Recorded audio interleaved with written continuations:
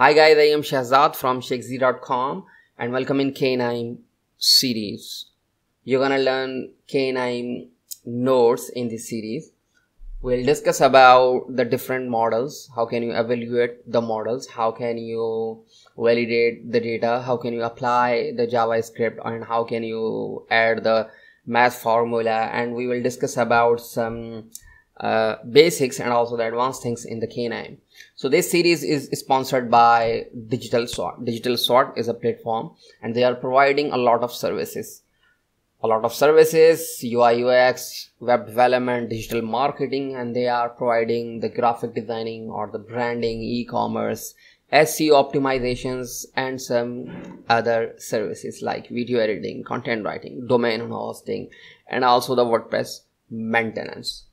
Okay, so now as you can see, I have this project and I have the model and I am applying the linear regression here. So you can see if I click on the stats, it's giving me the R square 0.961 and also it's giving me the mean absolute error, mean squared error, root mean square error, and mean sign difference and mean absolute percentage, something like that. Okay, now so as you can see here, I'm applying the linear regressions. Okay, now I'm going to create the project. So it's a KNIME. I'm saying my reg finish. Okay, now if you have the data in the CSV format, just find the CSV. So as you can see, this is a CSV reader. Right click, configuration, and select your CSV file. I have the some data sets, China. Okay, now you have to set something here. I'm saying okay, fine, execute this one, and now as you can see, it's showing you the green. That means everything is working fine. So this is the console, KNIME console. If you have some errors or some mistakes or some mining, it will show you here. Okay, now right click, file table. So as you can see, these are the variables available in this data set and all the data available, and all the data is the continuous data. So you can see in the integer format or in the okay. Now how can you add the regression model? So I'm saying linear regressions, make sure it's a linear regression learner. Okay, now just drag and drop this node. That means connect this CSV reader to linear regression learner. Right click, configurations, you have to configure. So this is the target variable or the class variables. I'm saying ID is not, and I'm saying an effort. So these are the variables I am going to select or I am selecting. So missing values in input data. So you can see you have to set some settings. You have some settings here. Ignore rows with missing values. If you want to ignore the rows which has missing values, just click on this one. First row is 1 row count. So as you can see, it's 20k. So okay, now I'm saying apply, okay, execute this one, or I'm saying just show me the result. So it's showing me the results for this data set. Okay, if I'm saying just show me the plot or scatter plot, so as you can see, it's showing me the image. Okay, now right click, configuration. So as you can see, I'm saying this is the target variables. But before doing this, if you want to evaluate this model, you have to use the another node, which is the partitioning node. So you can see, so this is the partitioning, and now I'm saying okay, now as you can see, this is the learner.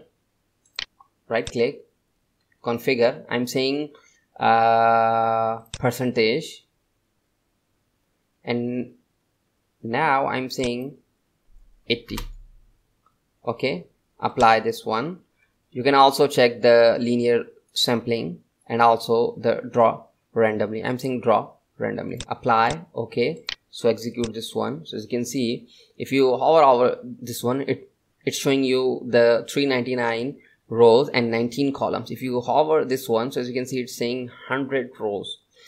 Okay, now you are training your data here, and what you just need to use the linear. So this is the linear predictor. Now drag and drop like this, and you have to use this one. Fine. You can also separate execute node like this, or you can execute the last one node. So it will if you execute this one, it's automatically execute your previous node. So now you have the model like this. Now what you need, just need the numeric scorer. So here it's a node.